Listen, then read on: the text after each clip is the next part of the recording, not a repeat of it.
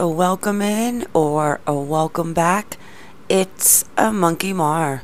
Before we get into today's video, please make sure you click that subscribe button, the bell for notifications, and of course the like. I am not sure if you know the story of Trenton Duckett. He was a 2-year-old boy that was taken from his bedroom, supposedly through the window, in 2006. They have some new news on this story, and I think I am going to go ahead and cover it and dig into it and see what I can find. So, this was posted on October 9th of 2020 out of Lake County, Florida. A family is still fighting for answers 14 years after the disappearance of a 2-year-old boy in Lake County, Florida. His mother reported 2-year-old Trenton Duckett missing from his Leesburg home, never to be seen again. And this story has just so many twists and turns, and you'll see, if you do not know the story, what I'm talking about. So investigators with Leesburg Police are now following up on a new tip that is giving this family renewed hope that one day we may finally know what happened to Trenton Duckett. What we need to know: investigators found a cut-in screen of child's bedroom window. His mother, Melinda, took her own life. Leesburg Police won't reveal details about the new tip-in case. Grandmother said she believes he will be found. On the walls of the Eubank home outside Buffalo, New York, is a story. Mindy made this when she was in 4th grade, Beth Eubank said. The story is about a mother and a grandmother, Beth Eubank.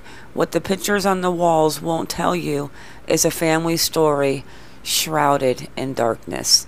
I will never give up looking for him, Beth Eubank said. Her family's word unraveled in an instant 14 years ago. He was 2 years old when he was taken, Eubank said. He doesn't know he's missing. Her adoptive daughter's son, Trenton Duckett, disappeared. So Melinda was adopted by Beth Eubank. In the years following Duckett's disappearance, Eubank and her husband, Trenton's grandfather, have become heavily involved with the National Center for Missing and Exploited Children. The organization is geared toward helping children reported missing find their way home and serve as a support group for families. Her former son-in-law, Joshua Duckett, who is his father, lives 1,100 miles away and has found his own path forward. The biggest thing is to keep fighting for the cause to bring him home, Josh Duckett said. Shortly after losing his son, tragedy struck again. I was 20 years old, and the girl I dated all the way through high school, had a kid with, was married to, and lived with had just committed suicide, Josh Duckett said. Joshua's wife, Melinda, also Beth's daughter, took her own life. She loved Trenton very much, Beth Eubank said. She was not the monster the media smashed and bashed out to be. The questions have followed. Why did this happen, and who's responsible, have not yet been answered. The story starts back in August 2006 with a 911 call. The operator: how long has he been gone? Melinda: I don't know. The operator: you don't know? Melinda: I don't know. I was watching a movie that was 2 hours long. Melinda Duckett reported her son missing from their Leesburg apartment. Investigators found a cut in the screen of Trenton's bedroom window. Questions lingered, adding to the mystery. What happened to Trenton? Was his mother holding the answers? I don't feel she had anything to do with his abduction, Beth Eubank said. I don't think she did anything to him. I think he is out there somewhere. Now, a new tip gives fresh hope for the family of resolving the mystery. A person who lived in that area at the time Trenton went missing has come forward with new information, Captain Joe Losey with Leesburg Police would not disclose details but said time in this case may prove helpful.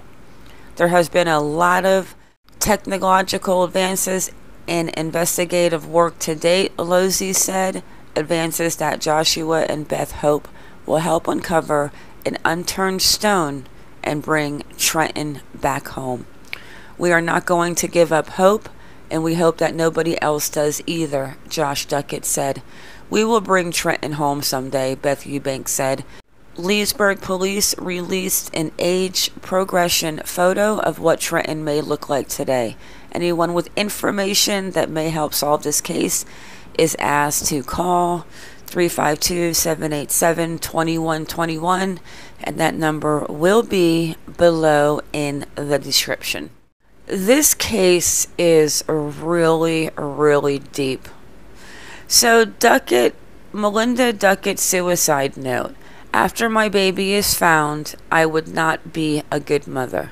So this was actually posted from the Daily Sun on September 27th, 2006 out of Leesburg. Leesburg Police Tuesday released 2 more suicide notes, apparently left by Melinda Duckett, addressed to her parents and grandparents. The note reveals a little about what, if anything, Melinda may have known about the August 27th disappearance of her 2-year-old son, Trenton Duckett. The main reason I'm doing this is because after my baby is found, I would not be a good mother, Melinda wrote in the note to her grandparents. With 2 jobs and full-time school, I tried my hardest, but always slacked in some area. Trenton should have had my full attention at all times. I'm sorry. In a postscript to the note to her grandparents, Melinda wrote that she had left something in the ashtray of the car. Leesburg Police identified that object as an undisclosed amount of cash. In the note to her parents, Melinda thanked them for giving her emotional support and asked that they not take her suicide personally. While police collected numerous pieces of writing from Melinda Duckett's car and apartment following her September 8th suicide, police said the 2 notes released Tuesday had a previously released note addressed to the public were the only suicide notes that were found.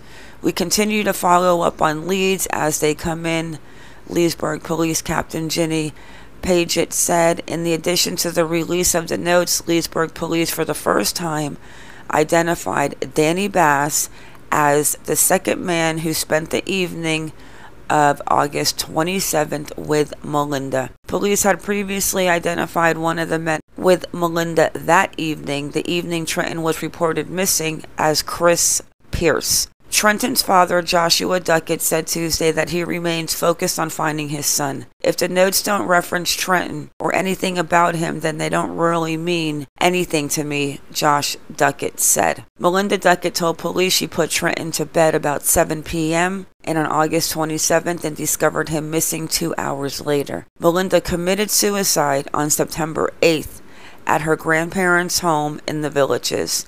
Police have labeled their prime suspect in Trenton's disappearance, citing her vague account of her whereabouts before reporting him missing, among other pieces of evidence. And then we've got anyone with information regarding Trenton's disappearance, current whereabouts, and of course they wanted to know Melinda Duckett's whereabouts on the weekend of the 26th and the 27th, asked to call the FBI. Really, this story is a tragedy. It makes you wonder why she actually killed herself 2 weeks after Trenton went missing, and just 2 weeks later, unless she took what she knew to the grave. But then to leave the suicide notes, you would think that she would have said something. Melinda Duckett, née Eubank, August 14th, she was born 1985, and she committed suicide September 8th, 2006. She was the mother of Trenton John Duckett. She attracted media attention when she committed suicide following an appearance on Nancy Grace.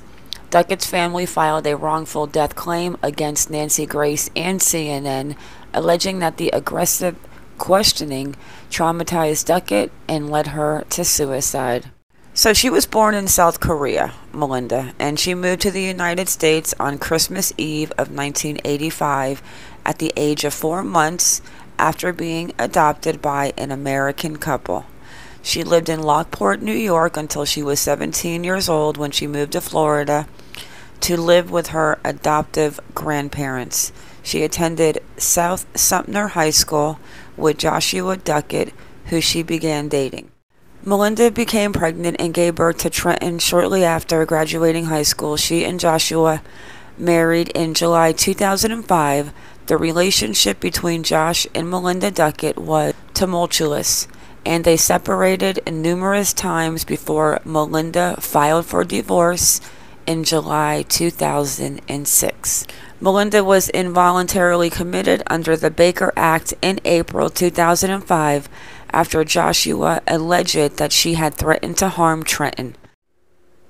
So then she was diagnosed with obsessive compulsive personality disorder in December 2005. But the report indicated there was no psychological reason that would preclude Melinda from being a capable and loving parent. After doing a little researching, I found some very interesting little pieces of articles and information on this case. Let's get into that a little bit, and then I am going to do a part 2. I am not sure how many of you actually know the story of Trenton Duckett. I did not know it is as deep as it is, and after getting into a lot of research, which I'm going to share a little with you right now, fascinating. It's just so... I guess Melinda and Josh, the parents of Trenton, had issues, and from what I'm starting to understand, his mother, Carla Massaro, was against Melinda. So, in February of 2006, Melinda was finally granted child support in the amount of $403 per month in May. Melinda was granted sole custody of Trenton by DCF, with Josh having standard visitations in June 2006. Melinda filed for divorce. That should have been the end of the nightmare of retaliation by Josh and his mother, Carla Massaro, against Melinda. So they go back and forth to where they keep harassing Melinda, and it says here that during the fall, Josh and Melinda had continual arguments, mostly about Josh's lack of responsibility toward Trenton and Melinda. More accusations by Josh, DCF again involved. Trenton bounced around foster care, the grandparents' home. So then, during the Christmas holidays, Kevin Massaro was arrested for cocaine. Now, I am not sure how Kevin Massaro is related to the mother, but maybe it's a boyfriend or a husband with the last name. I'm going to look into it. But Carla kicked him out, and then she takes in her new, yes, so he was a companion. Her new companion, 26-year-old Jason Wayne Fort, who also has a criminal history. So all the DCF court hearings that ensued during 2006, Carla was accompanied by Jason Fort. Melinda told her grandparents that she knew Jason as someone who used to ride dirt bikes with Josh. Yeah, this is deep. I mean, you read and it just gets... So here, So it goes into days prior to the abduction, and on August 12, 2 days after Trenton's birthday, Josh Duckett visited his father, James Duckett, who was on death row in a Florida state prison. I wonder what he did. They discussed the threatening MySpace email sent to Melinda from Josh. James advised his son that email could add up to a lot of time in prison. The porn video was mentioned by Josh to his dad during that visit as well. So Carla, the mother of Josh, and Josh is the father of Trenton, Melinda's ex-husband, are accusing or saying that Melinda was in a porn video. So here they go on. Why would Josh visit his dad, whom he had only seen one other time, with Melinda? On that particular Saturday, wouldn't Josh have wanted to be on his bike or with his friends? Why the 2-hour trip to Stark with his uncle, and then to discuss the email and the porn? And then why would James Duckett get a message to Melinda to not come and visit him on the 27th of August, the day Trenton was abducted? Then write her a letter stating how funny it was that he got his dates mixed up. I would think that a man in prison for 22 years would remember every single day. I'm going to read one more part of this, and then I'm going to jump into another blog on this case, and then I'm going to wrap it up. And like I said earlier, I am going to do a part 2. So here, the night of the 12th, early on the 13th Sunday, Melinda frantically called her friend Nicole Diaz and stated that she needed thousands of dollars because she wanted to keep she and Trenton safe from Josh Duckett. Was Josh threatening to release the porn video of him and Melinda? Oh, so it was a porn video between her and her husband. Well, I mean, not everyone does it, but you know, some people probably do make porn videos of a husband and wife team, you know, to each their own. Where was I? So was Josh threatening to release the porn video of him and Melinda and wanted money? Was Josh threatening to take Trenton and Melinda would never see Trenton again? At this time, Josh had a restraining order against him and he could not see Trenton. Why did Melinda need the money in days? Was Melinda going to use the money to have thugs talk some sense into Josh? But then why would there be a time limit unless something was going to happen if Melinda did not comply? Very interesting. This case is deep, and this is not even the top. This is like just the top layer of what goes on of another part that I was reading about. A nephew of Carla's that was a police officer, and he was arrested for child abuse or child molestation. I'm going to have to find that article again. And then, you know, let me just read this last part on the abduction. So, during the frantic search for Trenton, then realizing he had been kidnapped, Melinda called police friends for help while Danny Bass was calling 911. This was when Melinda called her ex-boyfriend John Lucas Brown, who was a deputy sheriff with the Sumter County Sheriff's Department. She asked the last name of Carla Macero's boyfriend because she was filling out the missing child report. He didn't know it at the time but told her later. She wrote the name on the inside of an Orbit gum box. Something is not right with this case, and it gets deeper into a Korean gang as well. Yeah, this is definitely not a one video story. In part 2, I want to touch on Melinda's suicide. I am going to go ahead and give a little preview of what we are going to run through. And ooh, a nasty picture. But that's it. There is a lot of weird and just crazy information about her suicide. And that is what we are going to get into in part 2. Okay, let's get into these men in Carla Macero's life real quick. So this is the father of Josh, the one in prison for life, James Duckett. And he's got first-degree murder or premeditated. And then he's got a sexual battery by adult on a victim under 12. Death sentence and sentenced to life, and he's been in prison since 1987. So this is winner number 1. This is winner number 2, Carla's Macero's husband. And this is Kevin John Macero. So this was a picture where he was arrested for a DUI, but he has got a lot of mugshots. Look at his change of looks as well.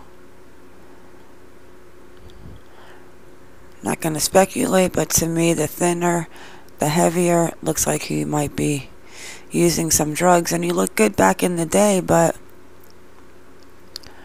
he looks like he's spacing out. He gained a little weight. He lost serious weight, gained some weight. And here he just looks like he's not even sure what planet he's on. So yeah. And then we've got, this is winner number 2. And now we have winner number 3. This is Carla's nephew, Christopher Roberts. And police report for molesting a 6-year-old girl in his home. He was a cop at the time, and the court case ended in a hung jury with his documents that I do want to go over. This is why, guys, there is going to be a part 2, probably a part 3, but this is definitely going to be continued.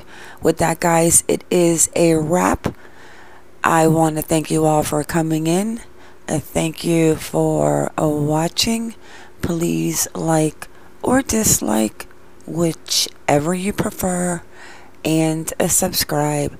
Everyone have a good day or a good night wherever you are in the world, and stay vigilant. I am out.